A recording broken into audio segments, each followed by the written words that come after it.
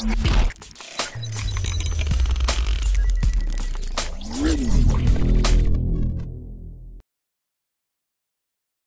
Friends, sports பற்றின செய்திகளை உடனுக்குடனாக தெரிஞ்சுக்கொள்ள நம்ம தமிழ் கிரிக்கெட் சேனலை சப்ஸ்கிரைப் பண்ணுங்க. குஜராத் மாநிலம் பரோடாவை சேர்ந்தவர் ஜேக்கப் மார்டின். இவர் இந்திய அணிக்காக கடந்த 1999 ஆண்டு முதல் 2001 ஆண்டு வரை அசாருதீன் மற்றும் சச்சின் டெண்டுல்கர் தலைமையில் விளையாடியுள்ளார். இவர் கடந்த டிசம்பர் மாதம் நடந்த இருசக்கர வாகன விபத்தில் சிக்கி படுகாயமடைந்தார். தற்போது அவர் மருத்துவமனையில் தொடர் சிகிச்சை பெற்று வருகிறார். அவரின் சிகிச்சைக்கு போதிய பணம் இல்லாமல் அவரது குடும்பம் தவித்து வருகிறது என தகவல் தெரிய வந்துள்ளது. இவரின் சிகிச்சைக்கு ஒரு நாளைக்கு ரூபாய் 70,000 செலவு செய்யப்படுகிறது எனவும் கூறப்படுகிறது. இதுவரை இவருக்கான மருத்துவ செலவு சுமார் 11 லட்சம் ரூபாயை தாண்டிவிட்டது எனவும் தெரிகிறது. அவருக்கு கணையம் மற்றும் கல்லீரல் பாதிக்கப்பட்டிருப்பதாக தகவல் தெரிவிக்கின்றனர். இதனால் மருத்துவ செலவுக்கு பணம் இல்லாமல் அவரின் மனைவி தவித்து வருவதை அறிந்த இந்திய கிரிக்கெட் கட்டுப்பாட்டு வாரியம் அவர்கள் சார்பில் ரூபாய் 5 லட்சமும் பரோடா கிரிக்கெட் சங்கம் சார்பில் ரூபாய் 2,70,000 ரூபாயும் இதுவரை நிதியுதவியாக வழங்கியுள்ளது. மேலும் சில தனிநபர்களின் உதவியும் பரோடா கிரிக்கெட் சங்க தலைவர் மூலமாக கிடைத்துள்ளது. ஜேக்கப் மார்டின் 138 முதல் தர போட்டிகளில் விளையாடி